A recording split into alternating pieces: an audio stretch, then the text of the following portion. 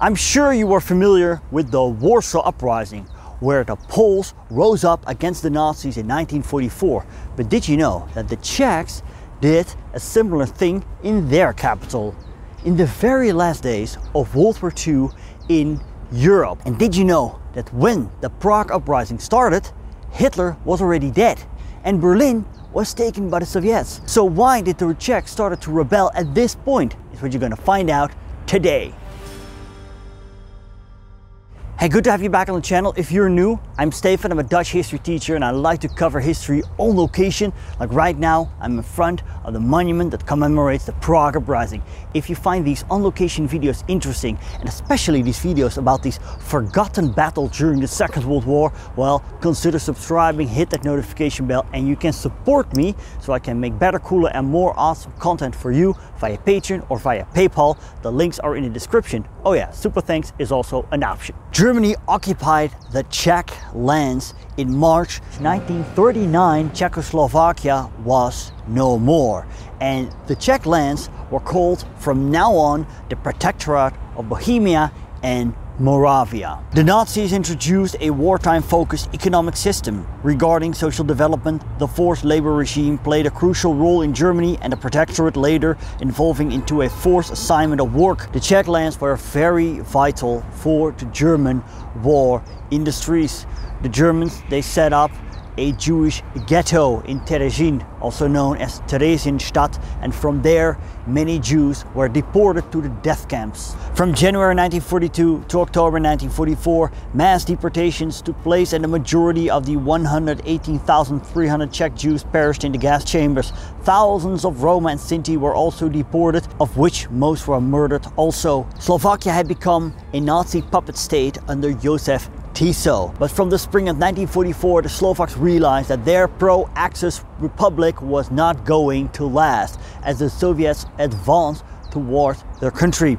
Now, they started a revolt which became known as the Slovak National Uprising, which was eventually crushed as the German armies took over Slovakia. Nevertheless, the Red Army conquered the country and reached Bratislava in April 1945, and from there they advanced towards Prague, the Czech capital. The Slovak National Uprising resulted in a new intensification of activities of resistance forces in the Protectorate. From September to October, parachutists were dropped in the area to organize resistance, but they were not able to organize an effective resistance force against the Nazi occupiers. Though the partisans did not succeed in organizing a unified staff due to the constant pressure of the occupiers, an increased concentration of German troops and the movement of the front line, they did in various places influence the rebellion and the liberation of Moravia and Bohemia. Towards the end of 1945, the front line moved towards Prague. The Red Army advanced towards Prague, and within its ranks were soldiers of the 1st Czechoslovak Army Corps, which were Czechoslovaks that fought alongside the Red Army.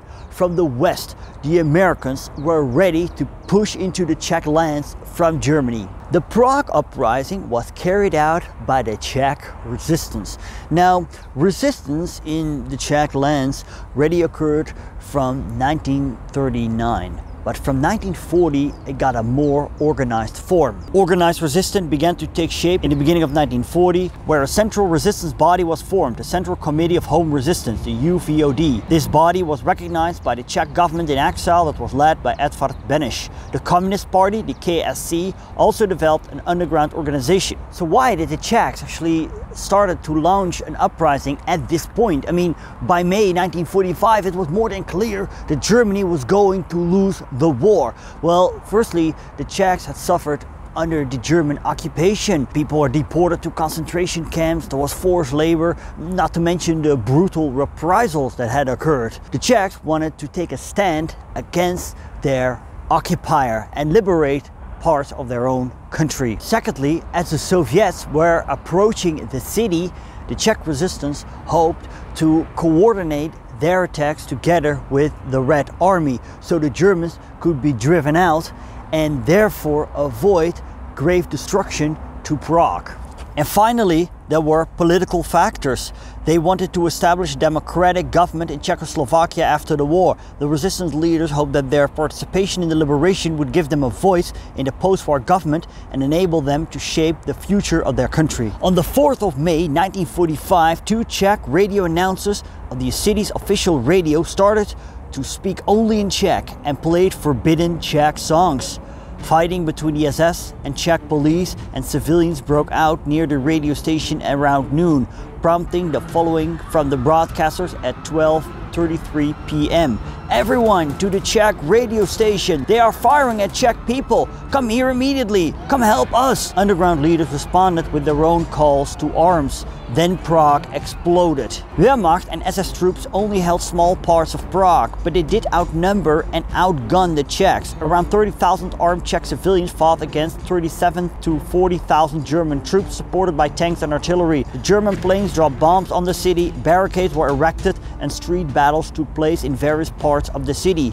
The Czech insurgents were supported by the Czech police and government troops. They also found an ally that had switched sides. Some 20,000 troops of the pro-Axis Russin Liberation Army decided to take up arms against the Germans.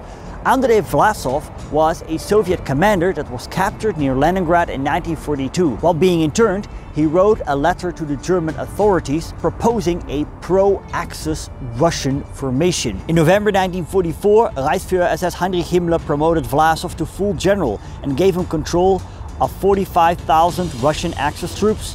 Vlasov created the Russian People's Liberation Committee, the KONR. This happened in German-occupied Prague, where he issued his Prague Manifesto. Only months before, ROA soldiers had been fighting against Czech partisans and had been hunting down Jews.